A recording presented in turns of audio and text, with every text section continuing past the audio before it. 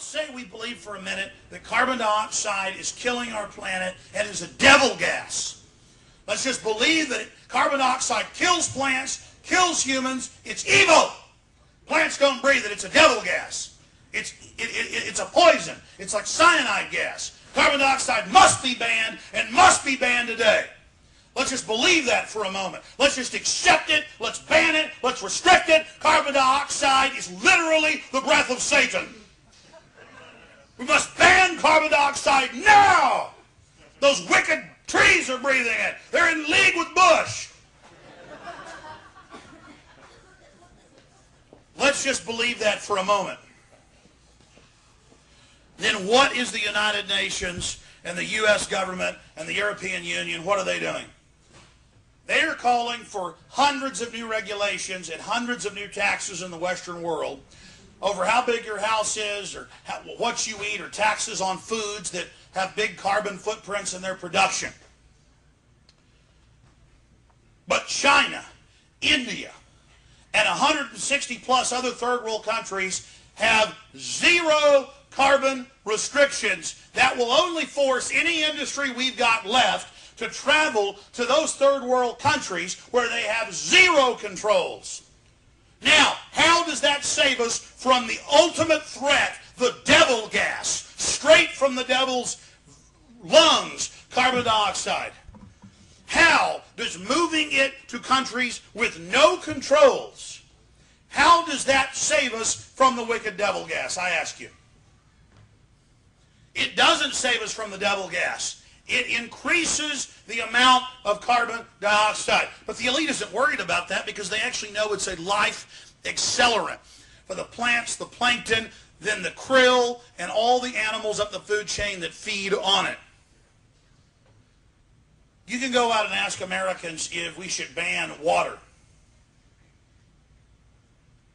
You go out and you say, should we ban hydrogen chloride? And they say, hell yeah, that sounds deadly. Or you go out and you tell them, should we ban salt? But you use the scientific name for salt, sodium chloride. And they say, let's ban it. Again, they don't know. This is an absolute fact that what they claim with global warming is a fraud, and it's nothing but a push for world government.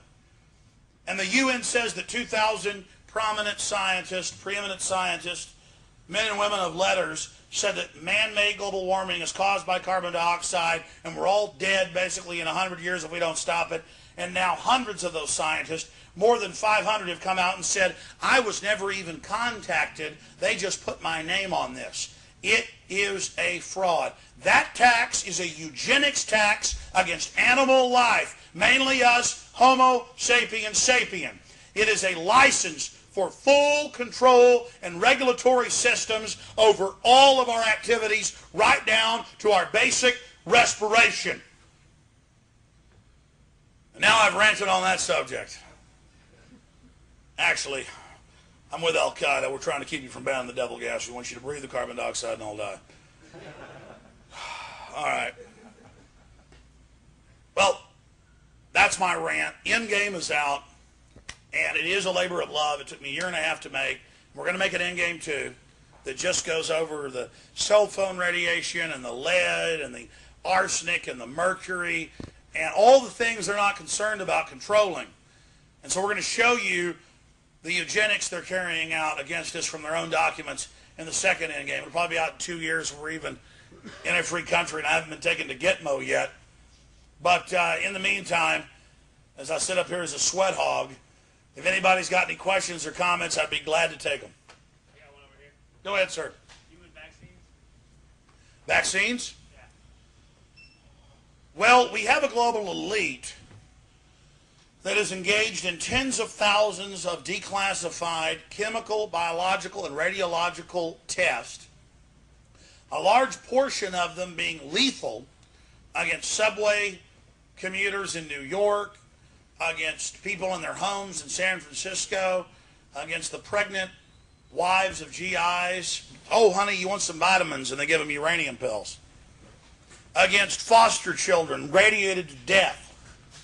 Against black men with syphilis and Tuskegee. against Native Americans. Thousands and thousands of examples. We just covered 20 or so in this film. It isn't even the tip of the iceberg, the proverbial iceberg. And so we have a global elite that openly says they want to poison us, dumb us down, kill us, control us, in hundreds of books and documents and government memorandums and operational policies of Western governments. And I'm going to trust them and take shots they want to give me. Well, let's just say I'm going to trust them and I'm going to take the shots they want to give me. Then, from A to Z, there are millions of cases of people dying, people getting autoimmune diseases, people becoming paralyzed, autism, all of this out of these vaccines. And then you find out who's producing them, who's making them. Could there be good vaccines? Yes, certainly vaccines have their place, and you can give somebody a weakened form of what would be making them sick, and they can acquire an immunity from that without facing the full insult of that organism or virus, that genetic information. The vaccines, they may claim that they've got some good things about them and some attributes about them, but overall, you cannot trust the vaccines because of the establishment and the people that are controlling it.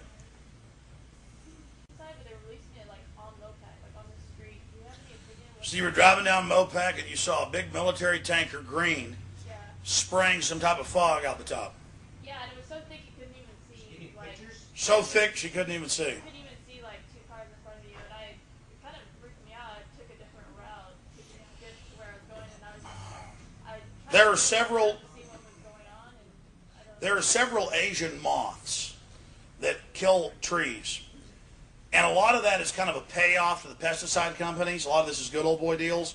So in every major city in the country, and multiple times a year, there's planes spraying. But my expanded point is that a lot of that is, you had like 3 people die in New York, remember 5 years ago, 6 years ago, of what's that thing you get from the mosquitoes? West Nile. Yeah, West Nile. And they're like, well, 3 or 4 people died. Why are you spraying the whole city with aircraft and cars, trucks for this? And really it was a big payoff to pesticide makers. So you got 20 million people in the city, and 3 or 4 have died, and now they're going to spray it all to kill a mosquito. It's all about the psychology of them preparing you and them getting you ready for being sprayed, being controlled. And it's also about building up that larger infrastructure. But it isn't really just about that. It's about funding the infrastructure of this, but it's also about training squads of military drivers, helicopter pilots, and other people. And the Sunshine Project here in Texas did FOIA request and got it declassified in 2000.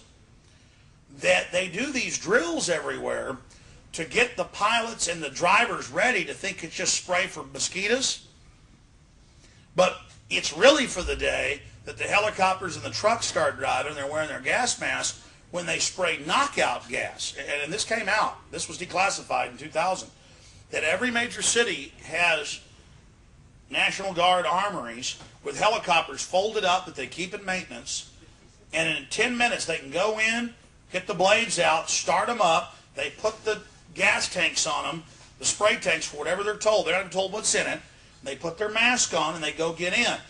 Taking off and flying over U.S. cities and spraying whatever they're told. So God knows what you saw. Remember back in '99 they had a fake nuclear spill on I-35 and they shut down Kyle, and I went down there and exposed it was fake. Then they had the DPS shut down for sickness, turned out it was a drill. It was a psyop on the American people. Remember 3 weeks ago they had a fake FEMA press conference with the wildfires in Southern California, and they had like 100 FEMA employees dressed up like reporters with pads of paper and fake cameramen and women. See? So they know about habitualization. They know how to train us to do something over and over and over and over and over again until we accept it, until we think it's okay. Well, it's the same thing with their people.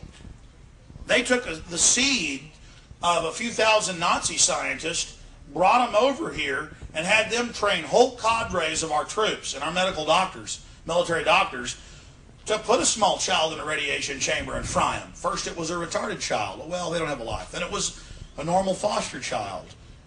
See, and then it was an adult, and then it was, let's march our troops into a chamber and nerve gas them, and then tell their mother they died of the flu.